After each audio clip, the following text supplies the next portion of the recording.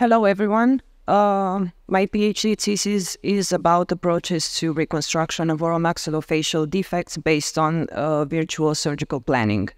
My name is Madalina Banarescu, and I'm a PhD student, and I'm also a student at the University of Medicine and Pharmacy from Romania, Grigore T, Popa. My vision is to improve the life quality of patients with oromaxillofacial defects and to improve the aesthetics and functional outcomes in these reconstruction techniques. I have two ongoing projects so far. The first one, we investigated the effectiveness of intraoperative surgical navigation over conventional surgery in the management of zygomaticomaxillary complex fractures. It's a systematic review and a meta-analysis. There are 7.5 million new cases of facial fractures globally just in the year of 2017. And as you can see, the prevalence of zygomatic fractures in maxillofacial trauma is pretty high. And more concerning is that 10 to 15% of patients have a remaining mid-facial deformity after conventional surgical treatment.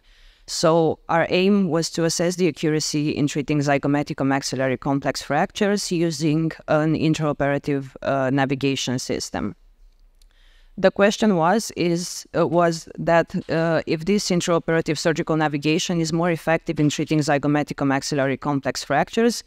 So we compared the surgery assisted by intraoperative surgical navigation with the classical technique, the conventional one. And the primary outcome was the accuracy. We measured the accuracy at different landmarks. And then the secondary outcomes were the operative time, mouth opening, amount bleeding, hospital stay, and cheek numbness. And our hypothesis was that intraoperative surgical navigation is more effective than conventional surgery in treating this kind of fractures. Here you can see the search key that we used and the number of results. And after a full text analysis, we had 5 eligible articles. In the first figure, you can see that we investigated the accuracy at the level of the most prominent point of the bone. It's really important because this one gives the face an aesthetic appearance, and as surgeons, we also have to take care of that. We measured mean differences in millimeters, and as you can see, there was no statistically significant difference between the navigation group and the conventional group. In the second figure, we measured also the accuracy, but this time at the level of infraorbital rim. We measure also the accuracy at this point because the zygomatic fractures are pretty often associated with orbital fractures, and the patients often need also orbital reconstruction. We also measured mean differences in millimeters, and we had also not have any significant difference between the two groups. In the third figure, we measured the average deviation of the zygomatic bone after the surgery. The average deviation was measured compared to virtual surgical planning made before the surgery, so the ideal result that we would like to have. And we compared it by superimposing this image with the actual result that we had after the surgery. And this time, as you can see, we had a significant improvement in the navigation group compared to the conventional one. We also measured millimeters, mean differences in millimeters. On the second figure, we investigated the operative time in navigation-guided and conventional surgery. And to our surprise, we didn't expect, but the actual surgery took more in the navigation group than the conventional one. It was not a big difference, but still, usually the surgery should last less in the navigation guided than the conventional surgery, or at least we expected so. We also investigated the maximum mouth opening because after this kind of zygomatic fractures, there is a risk that the mouth opening would be limited for the patient, and we tried to also investigate that, but we didn't notice any difference between the navigation guided and the conventional surgery. This is the most comprehensive meta-analysis on the intraoperative surgical navigation in treating zygomatic fractures. We investigated multiple outcomes and multiple accuracy analysis. But we also have a small number of studies included. We couldn't investigate the soft tissue, which is also important for the aesthetics of the patient, and it included multiple types of fractures. As a conclusion, we can say that intraoperative surgical navigation improves post-operative average deviation, but there were no significant difference for the accuracy for the most prominent and infraorbital point in the operative time and maximum mouth opening. So this is why we can use intraoperative surgical navigation in the more severe types of fractures. It can also be useful for the young surgeons or the more unexperienced ones. And it is also important to notice the learning curve that it's really important when using a new system. For implication for research, we need to investigate different types of fracture. We need to measure the time using the intraoperative surgical navigation during surgery, which is also really important. We need to measure the orbital volume, and we need some preoperative measurements for the maximum mouth opening.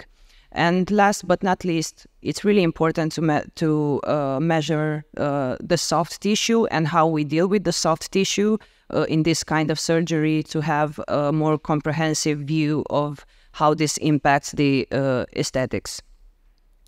The manuscript right now is at the language editing, and we plan to submit it in a short time to the Cranio-Maxillofacial Surgery journal.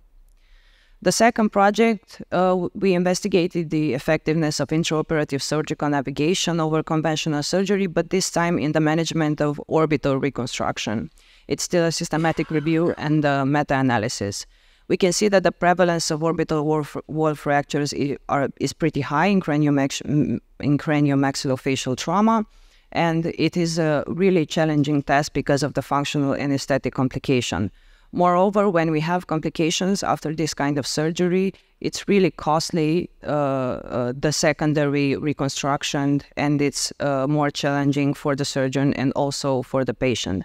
So this is why we want to investigate the clinical outcomes of orbital reconstruction assisted by intraoperative surgical navigation. And the question is if intraoperative surgical navigation can achieve better clinical outcomes than the conventional technique in orbital reconstruction.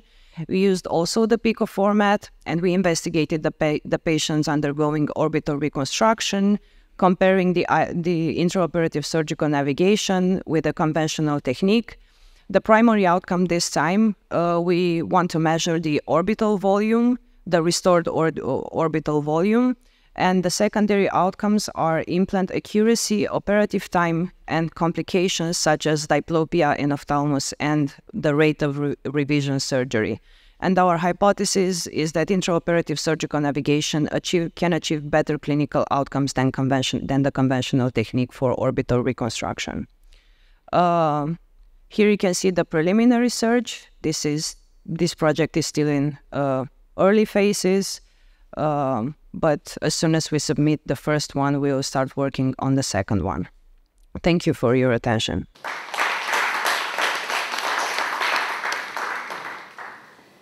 Thank you for your nice presentation. How do you measure the accuracy in your first topic? So in the first project, we measured the accuracy using two methods, basically. So the first one was a two-dimensional one, and the second one was a three-dimensional one. The three-dimensional one, as I said, we used in this kind of surgeries with the intraoperative surgical navigation. We use a computer program. It's called virtual surgical planning. There are different commercial names for it, but we basically do the surgery on the computer, and we have the ideal result. We are using a mirroring technique, it's called. So basically we mirror the healthy side, and then we have the ideal result that we want to achieve during the surgery. And we can compare this plan with the post-operative CT of the patient to see if we actually follow the plan or not, and we can measure the millimeters, the difference basically between the actual result and the virtual surgical planning. Okay. Thank you very much. My question is that, do you use this surgical planning in your practice in Romania or in Hungary, anywhere, or it's just experimental? And is there different types of softwares to make this map, or? Yes, so thank you for the question. So there are many different softwares that they can be used based on the same idea. And yes, we are currently using in Romania, and I'm not sure about Hungary, but I'm pretty sure it's used pretty widely, this software. Not the intraoperative surgical navigation one, but the virtual surgical planning has a few years now, and it's been really widely used. And at our hospital, we use it pretty often, I think in almost every case, especially when we talk about more complex reconstructions. So we don't use it, for example, for a simple fracture, but for the more complex one, we use it every time. Even if we don't use it, for example, for the intraoperative navigation system, but we create three-dimensional models that we can use to adapt to the materials that we will use later during the operation. Thank you, Madalina. Good progress. In your first study, I also saw the manuscript, so there are maybe more questions than answers because of the small number.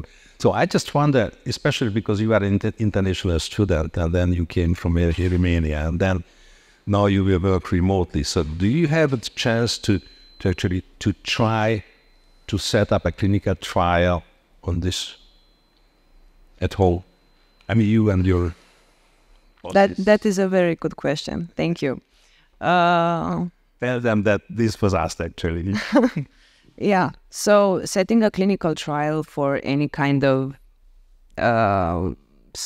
surgery type or field, it's pretty hard because you need a pretty large number of patients, and you have to very carefully select them because, for example, in our meta-analysis, we had different types of fractures included, and when and if we are to think of a clinical trial, we have to be very careful about the type of fractures that we include, and we cannot always control for that. And even if we can control for that, we need a pretty long time for us to select the patients, because maybe we have patients that have zygomatic fractures, but apart from that, they can have multiple facial fractures and they need even a more complex treatment or complex surgery.